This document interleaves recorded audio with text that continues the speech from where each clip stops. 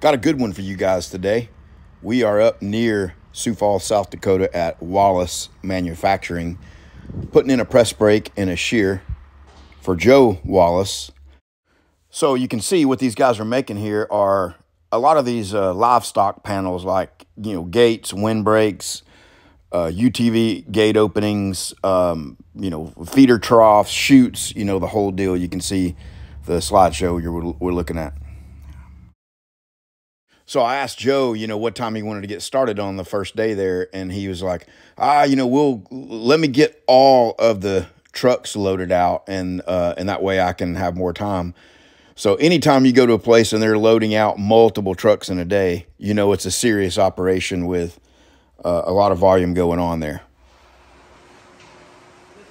So what you're looking at is a 13-foot wide shear with a capacity of 3/8 thick steel. And what the guys, you can see Joe on the left there, kind of runs the show. His name's on the building, so to speak. So this is a piece of sheet of 3/16, a 12-foot, I think it was a 6x12 sheet of 3/16.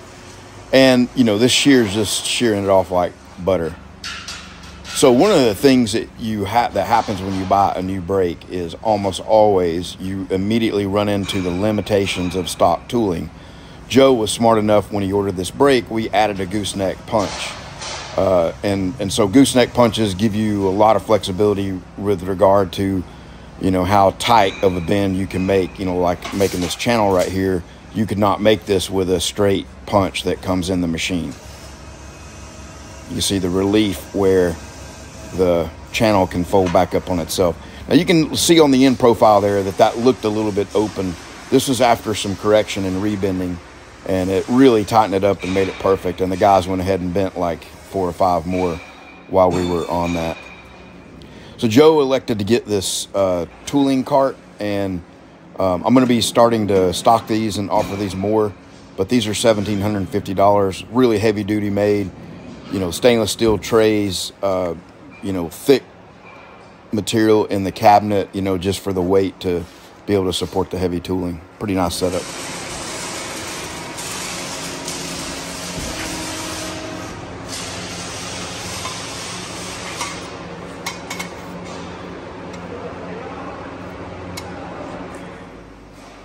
So you can see all the guys running around in there and just how busy they are. And so anyway, this brake is a 13-foot, 220-ton.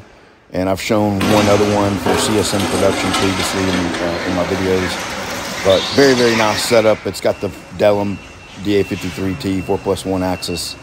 And it's perfect for a shop or an environment like this, where you don't need something overly fancy or overly complicated, but you need something that is repeatable, accurate, fast, easy to program. It's like the perfect setup. Joe's got an older, I think it was a Cincinnati or a Standard, or I can't remember which one it was, like a 12-foot brake in there. A lot of guys ask me about those older brakes and should they get one. And from what I've found is, I love the look of old school iron, anything old school. But if you're in the business of trying to make money, those kind of older brakes can be a real headache. They're not accurate. Who knows what's happened to them over their lifetime. And even though they're heavy built, if you abuse them and bend things in them that you're not supposed to bend, you can deflect the ram plate, and now your overall accuracy is affected. So when people contact me and ask me about the older brakes, I really don't recommend them, because several other people are buying brakes from me that have gone down that route and found that they just, if it's a hobby or you just need to make a bend every now and then, sure, no problem. But if you're trying to make money, you got jobs coming in and out, and small production runs and that kind of thing, and you just want to make parts and not work on the machine, then I'd suggest getting something that's not been used and abused. Being so, if you cut them deeper, probably be a little less bowed at 3-4 inches, but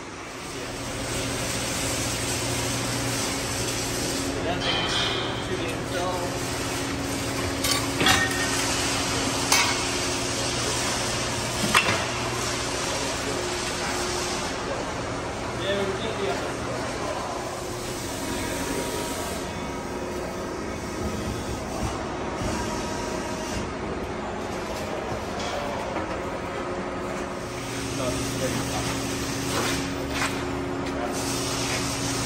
You on the right step? Yeah, we are. Okay. You're on the 4. Yep. Okay.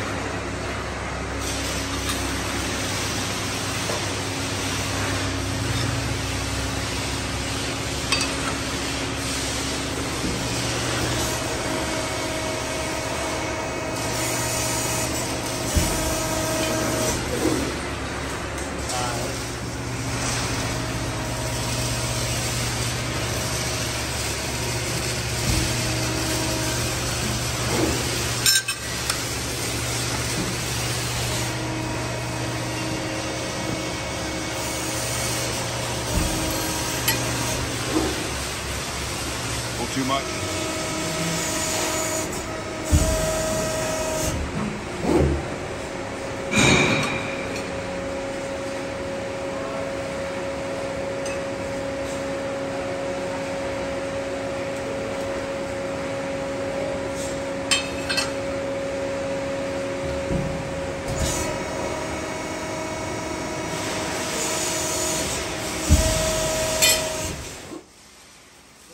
So you'll notice a couple of these, you know, like when we're trying different materials, like immediately there'll be, the bin looks like it's open or closed, you know, and that's just part of owning a press brake. You know, right beside in the controller where it lets you put the angle, right beside it, it's got a spot for correction on the left and right side.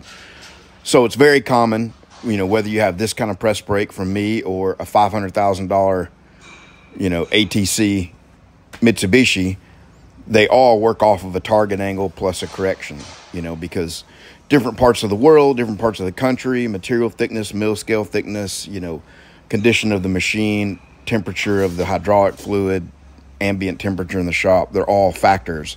So you have to kind of, quote, dial in the bin to get it perfected. It's super easy to do.